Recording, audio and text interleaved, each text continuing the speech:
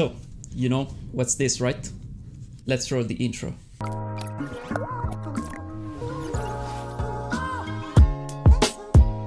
Hey, what's up? It's always me, Johnny, and today we're gonna talk about, you already guessed, and it's written in the title actually, but we are talking about the Quest 2 that I have right here, and I have some first impression. As you may know, it's very particular, so it's not a full review because there are a lot of things to say about this headset, actually, this VR headset. And so I will not cover everything in this video, of course. These are just my first impressions. But first of all, I have to thank the sponsor of this video.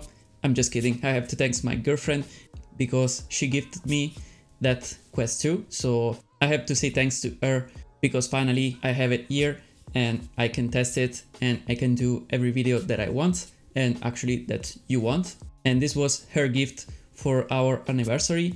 But if you want to know my gift for her, just check her channel down below. I will put it probably down below in the descriptions, or maybe in the comments you will find her channel. So as you probably know, I just received a few days ago, so I didn't test everything. As I said before, I still have to test a lot of apps, a lot of games, a lot of usage that you can do with this VR headset. And also I have to say that this isn't my first VR headset that I've tried in my life, because I've tried also one of the first one of this Oculus headset. And I think it was maybe the Rift or one of the first one. I don't know. I can't remember right now the actual name of that headset, but it was that one with the sensors that you had to put like around your room to track you, and also you have the cables around the headset. So it was pretty old compared to this one, but it was actually a few years ago, like I think 4 or 5 years ago. I just tested that one, and then we have this one that it is like a lot better. So let's talk about the first usage of this headset, and let's talk about how comfortable it is. And actually many people just complain about the weight of this Oculus, and also the straps that goes around your head aren't that good, or maybe they are too hard and stuff like that. But for me, there isn't that much of a problem because I just tried for like few hours, 2 or 3 hours consecutive, and I didn't feel any pressure, just a little bit on the right side of my head, on the front of the head. I don't know why, but it was just once. And other than that, I didn't feel any pain just wearing the headset for like few hours consecutive. I don't know, maybe some people are just wearing this headset for maybe 4 or plus hours, or maybe 8 hours, and then you can start to feel the weight of the headset on your head, or maybe the strap that are going around your head, they are maybe uncomfortable. But if you are using it for a short period of time, I mean, we can say short, but I'm talking about 2 or 3 hours, I don't think you got any problem with this strap, with the default strap. Also, the controllers are very strange actually, but they are very comfortable. They are just made for your hands. I mean, you can reach any buttons with ease. You have a joystick right here, you have some buttons, you have some triggers around the joystick, and it is very comfortable. It does have some vibration. It is not super strong, but it is there. You can feel it very well, and actually it can track your hand very good, and it is very responsive in my opinion. Then let's talk about the audio on this headset, and in my opinion it is very good. I mean, it is not like super loud, it is not very precise, we can say, but it is spatial. You can hear clearly everything. You can identify very easily where the sound is coming from. You don't have any problem with the default audio on the headset.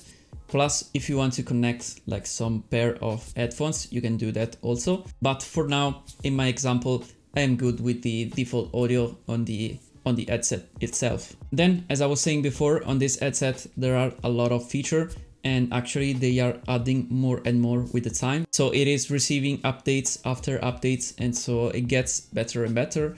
And for example, one cool feature that I found it very useful, it is to tap twice on your headset to see what it is around you. After some time that you play, you can tap it twice so you can see where are you, because especially if you are playing, so you are moving a little bit and so you move around your room. And if you want to see where are you actually, or maybe if a person is coming to you, you can tap it twice and you can see it through the cameras on the headset. And actually another great feature that has been added like a few months ago, I think, because I didn't have the headset back then, but right now I can enable it. I think it's just on beta status or something like that. There is the hand tracking mode, so you can just leave your controller on the table or whatever you want, and you can use your hand. I mean, it can track your hand because it does have some cameras right here. I don't know if you can see it around the headset.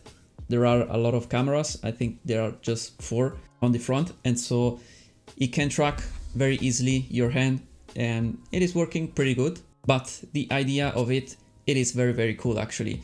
And there are some games that supports the hand gestures and stuff like that. So it's very, very, very cool. So overall, the experience with these kind of headsets is just very cool. Very cool. It is great. And actually, if you haven't already tried one, I suggest you to try it somehow. I don't know, maybe in a store or maybe to one of your friends. I don't know. Just try it because it is very, very cool and it is unique in my opinion. And it is pretty much the future because, I mean, it's my opinion, but it is not only my opinion. So in a near future, there will be like a better version of this one. This one is quite good actually, but they will come up for sure with a better version. And I mean, other than play with it and maybe meet your friends around the world, you can just work with it. So you can do a lot of stuff, from professional type of stuff to just playing with some friends. It is really, really cool actually, just because it is very immersive. So you just put the headset on and you just can start to feel like in another world. And we can say that this one is just a primitive version of what we can see in the future. So I'm very hyped for that because I think we could do like a lot of stuff with this, and also helpful stuff in any field, we can say, also in the health field, for example. But for now, in my opinion, it's still a more fun thing. So pretty much every user that has this Quest 2, it is using it for playing pretty much. And I mean, that's okay, but you can actually use this one too for a professional use if you want. But as I was saying before, this will be the future for sure. And it will be for sure one of those kind of things that you must have, like a smartphone, for example. So let me know down below in the comments if you did try already this Quest 2 or maybe any other VR headset, and how was your experience. And if you believe that this type of technology is just the future, let me know it down below in the comments, because I am curious about that. Also, if you like this video, just leave a like down below. I mean, it's free. And if you see the red button, just click it, because it does mean that you are not subscribed. And do the right thing, just hit the subscribe button. Thank you for watching this video, and I will see you in my next one. Bye for now.